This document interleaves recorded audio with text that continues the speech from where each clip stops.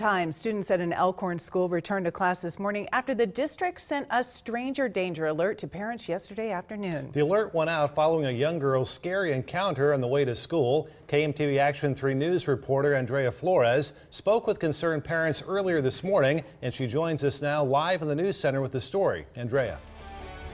Well, Matt, Deanne, we spent the morning near both Grandview Middle School and Sagewood Elementary to see just how different today's walk to school was, and what we found was surprising. It was your average Friday morning in this quiet Elkhorn neighborhood, but despite a stranger danger alert emailed to parents Thursday afternoon, kids were still seen walking alone. But Elkhorn resident Steve Bojanski says that won't be the case for his kids. I normally walk my kids to school, and then I think I'm going to walk up and pick them up too for a couple more days, or at least till the school year ends. Elkhorn school administrators say a young girl was walking to Grandview Middle School along HWS Cleveland Boulevard Thursday morning when a man in a gray or silver pickup truck offered her a ride.